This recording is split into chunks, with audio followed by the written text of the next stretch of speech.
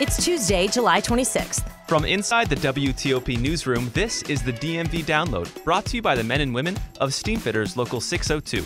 Get an estimate and learn more at steamfitters-602.org. Today, monkeypox is on the rise, and while many may have not thought much about this emerging virus, our region is seeing higher numbers than other parts of the country.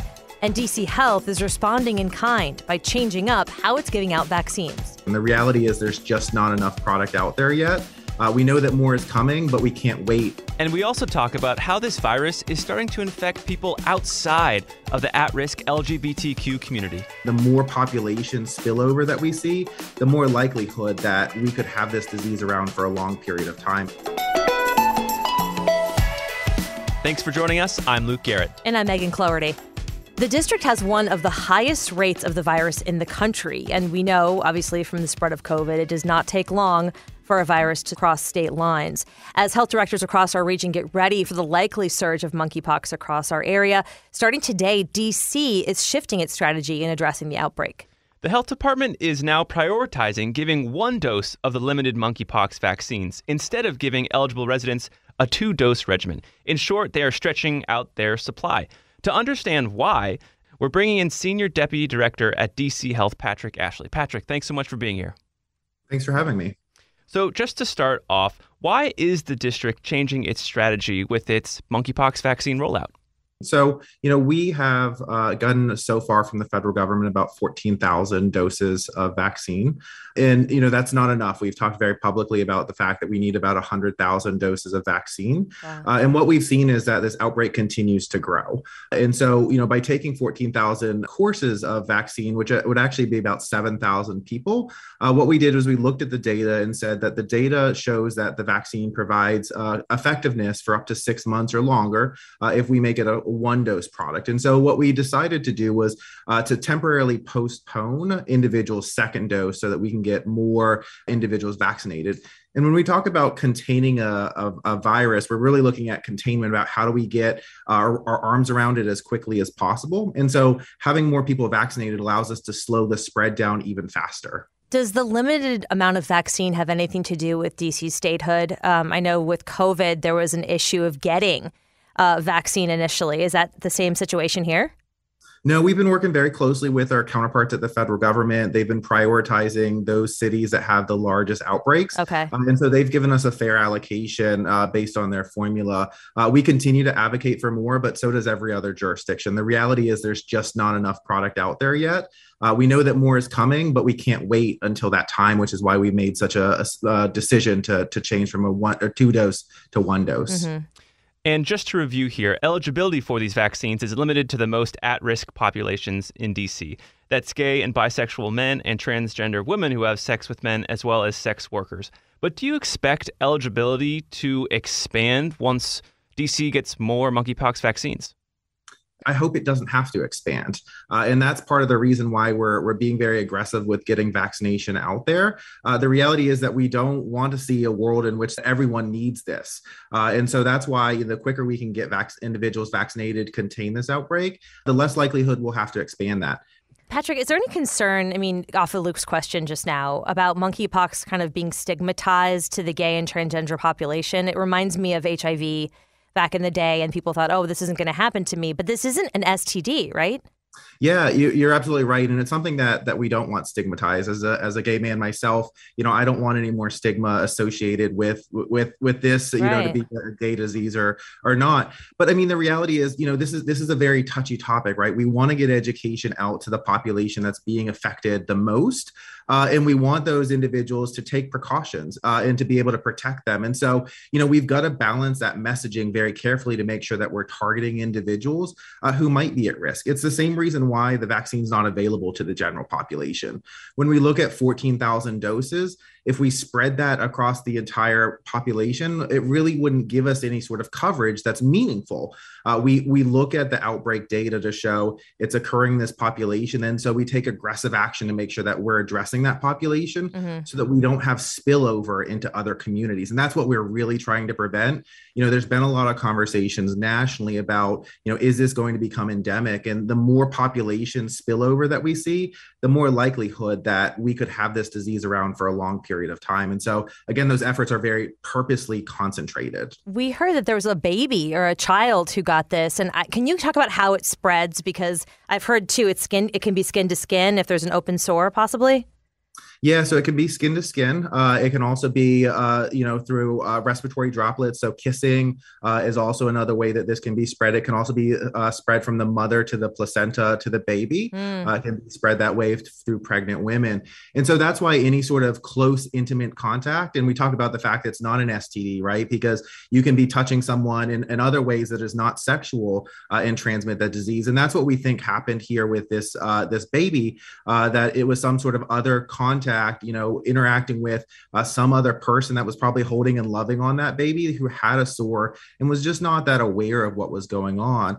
And that's why we really have been, talking to people about the importance of knowing your body, seeing if there's a rash on your body, even if it's a pimple or an ingrown hair. We see that sometimes monkeypox presents that way. And we want people to be very aware of that and talk to their physician about getting tested.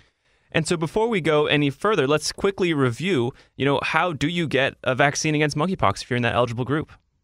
Yeah, so here in DC, if you pre-register at preventmonkeypox.dc.gov, you can go online and provide us your information and your risk factors, and then we'll contact you when there's an appointment available so that you can get that. There's appointments available. We have clinics that operate Sunday through Fridays, and they're available throughout all parts of the city. And yesterday, we announced that we'll be opening a new monkeypox clinic in the east of the river as well. And so making this accessible to everyone. And Patrick, you've been working at DC Health throughout the COVID-19 pandemic. And just to help us all kind of calibrate this risk and where we are with monkeypox, how would you compare the two? I think, they're very different, but they're very similar, right? The way that we look at and approach disease investigation and disease containment are very similar. The good news here is that, COVID is much more contagious, right? And the monkeypox is not nearly as contagious as that. It requires, individuals to actually be coming in contact with individual. And so we're very fortunate in that we've only seen today 179 cases. And where we saw COVID really took off and exploded, and all of a sudden it was throughout the community, and it essentially became unstoppable to what we know it is today. Monkeypox is still something that we can prevent. It's still something that we can address, and we want people to get vaccinated. We need more vaccine to be able to do that, but we also want people to be cognizant of signs and symptoms that they're seeing on their bodies. You mentioned the numbers off the top. We have 14,000 doses. We need 100,000. That's a significant disparity. Are you anticipating you'll need 100,000? Or you know what I mean? Is that now, or is that what you think you'll need? And how are you working with Montgomery County, Fairfax County, Arlington obviously these things, as we know from COVID, it doesn't just stay in DC. People go different places and meet with friends and whatever. How are you guys mitigating that? Yeah, so the 100,000 number that we've talked about is really about, we believe that there's about 50,000 people that are eligible based on our current eligibility criteria. Gotcha. And that's a guess, right? We don't know. And we know that not everybody's going to want it. And we know that the population may expand or contract a little bit in terms of who is eligible. And so, we're really trying to get our hands around, how do we get those individuals vaccinated? And you asked about Maryland and Virginia and our neighbors. Our local epidemiologists meet once a day with our counterparts across the river. At the state health officer level, we're meeting once a week with the health officers from Virginia and Maryland to make sure that we have a coordinated approach. But the reality is Maryland and Virginia also don't have enough doses. They actually are getting far less doses than we are. And so, we're working very hard. We're working collectively. But the reality is that, we're still waiting on more doses. That's interesting. So it's more of an information campaign, because I want to ask you, what are they talking about? How could you possibly coordinate something like this when really, like you said, it's about knowing your body, knowing the symptoms? Do you know what kind of conversations they're having? Yes, a lot of it is about, what sort of messaging are we doing? What sort of approaches are we taking to make sure that, we're matching up eligibility? And so what we want to make sure we're doing is we're seeing actually the same type of cases in Maryland and Virginia, just like COVID, when we detect new variants, we're seeing different presentations of monkeypox. And so we're constantly comparing notes to say, this person presented with a rash that looks like this, and we've never seen this before in monkeypox. And so we want to make sure that we're providing that same information to our physicians and to our healthcare community and the public. This is an evolving situation. We know a lot about monkeypox. It's been around for a long time, but we're seeing different presentations and we're seeing this affect communities differently. And so we're constantly sharing that information about cases and strategies. And is DC Health considering any other mitigation efforts outside of targeted vaccines? When we went through COVID, obviously there were multi-step processes, masks, business regulations. Is there anything like that in the playbook for DC Health when looking at monkeypox? Yeah, it's a great question, and we were asked this question last night at the community town hall about monkeypox, about, could we create some sort of exposure notification system like we have on our phones? The reality is that monkeypox is very different in terms of the way that it's spread, but there's also a lot of things that we can learn from monkeypox, or from COVID, and apply that to monkeypox. Specifically the way that, we're washing our hands, the way that we're disinfecting environments and making sure that we just have general good hygiene.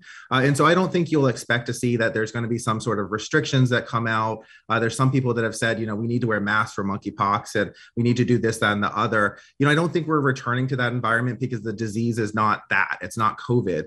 But it is something that we want to make sure that we're providing good guidance on. We're telling people how that they can contract it, what they can do. And it's also important to note that if individuals contract monkeypox, there are treatments available for it. There's a product called TPOXX. We want to make sure that people actually are getting access to that product. And so making sure that physicians are aware of how those individuals can get it, because it really helps to reduce the symptoms of monkeypox. Is that just like an oral medication, or is it a cream? Yeah, so it's an oral medication. There's also an IV product. It's only available through your physician. So the health department will supply it to your physician and they can prescribe it. And it really helps to reduce the length and severity of symptoms. Right. And last week, I talked to Dr. Tara Pallamore, a professor and doctor of infectious diseases at George Washington University. She's actually treating monkeypox cases in DC right now. And she really echoed what you're saying, that this TPOXX treatment is really working for monkeypox patients. I've used it now in a number of patients myself with great outcomes and really improves symptoms very quickly. Do you think that there's a little bit of fatigue here because people's guards have been up for so long? We hear about this new thing. We're like, okay, what's monkeypox? I think a lot of people, it hit your radar and it's almost like we can't even handle learning about yet another virus. Are you seeing that? Is that part of the challenge here in reaching the public? Yeah, I think you're absolutely right. I think there's certainly COVID fatigue amongst the public, amongst everyone. And I think there are some people that are very, aware of what monkeypox is. And we're very fortunate that the community that this is affecting right now the most is very, conscious of their health, very, understanding of when to go and get STD checks and things like that. But there's a large portion of the population that doesn't know a lot about monkeypox, even within the LGBTQ space. This is not something you want. This is not chickenpox, right? This is incredibly painful. It's incredibly debilitating. And so we don't want individuals to just treat this lightly and just like it's any other sort of, cold that they might catch. Awesome. Senior Deputy Director at DC Health, Patrick Ashley. Thanks for joining us today and giving us the lowdown here on what we need to know about monkeypox. Thanks for having me. And after the break, we talked to Megan about her week-long vacation and how it did not go as planned. Backed by the experience of its hardworking members, Steamfitters Local 602 is ready to take on your next commercial heating, cooling, HVAC, or refrigeration project. Steamfitters Local 602 adds value to our community through its partnerships with local contractors and building owners, all while keeping the focus on improving the lives of its members and their families throughout the DMV. For work that's on time and on budget, go to steamfitters-602.org to schedule your next project. That's steamfitters-602.org. Steamfitters Local 602. Changing lives. Thanks for listening to the DMV Download. If you like this show, give us 5 stars and leave us a review on Apple Podcast. We love hearing from you guys, and your reviews really do help other listeners find this, our area's only in-depth daily local news podcast. And thank you for making us a part of your day. And before we go, Megan's back. I appreciate the enthusiasm. I've been here the whole show, but yes, I am back. I'm back from the dead. Wow. Not really. I mean, I almost. Well, tell us what happened. Okay, I got COVID. Everyone's had it at this point, almost everybody. It was the first time for me, though. Wow. So, and just as COVID does, it arrived at a really opportune time when I was about to start my vacation. Ugh. A whole week of vacation blown. So, yeah. But you're back.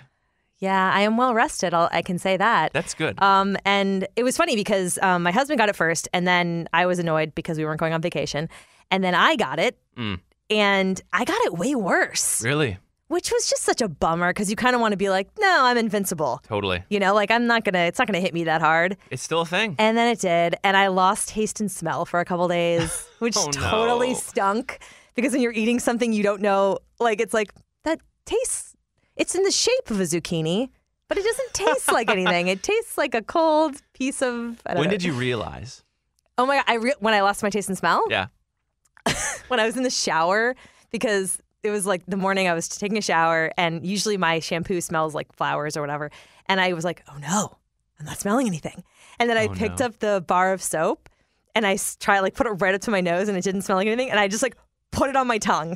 I just rubbed it on my tongue, and I was like, oh no, I've lost both. You couldn't taste and the it was soap. So weird. I couldn't taste the soap. And the weirdest thing, I could just feel the bubbles popping on my tongue. Wow. I was like, no. Wow. It was such a weird thing too, because I don't know if this has ever happened to anybody. A friend of mine, this happened to with zinc. He took I don't know. He had a weird reaction to zinc and he lost his taste and smell. Mm-hmm.